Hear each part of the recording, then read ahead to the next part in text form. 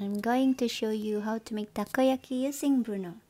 So first, preheat your Bruno for 5 minutes and then grease it with oil.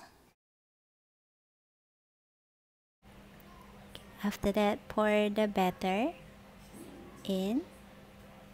Today I'm making 15 takoyaki balls, so you just pour it in until it's full. And it's okay to be messy.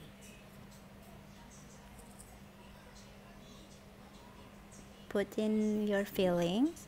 You can put any fillings that you like, but we are using bacon and cheese here. You can put unagi, you can put octopus, and pour the spring onion and the leftover batter. Wait for a while, and then I increase the heat slightly to high, and I start to make lines. There is this lines on Bruno, so you just follow that lines.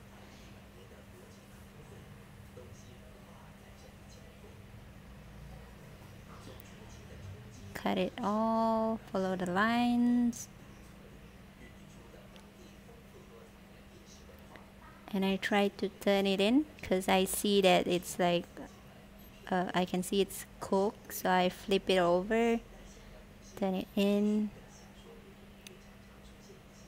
one by one. This one a bit tricky, but you can do it. I reduce the heat a little bit because I scared it's too hot, so I reduce the heat while I turn it in.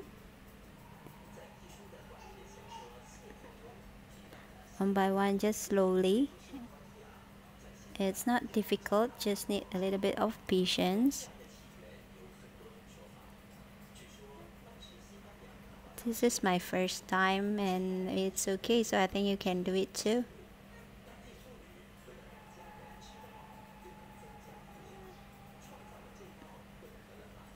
Just tidying up, putting all the crumbs in.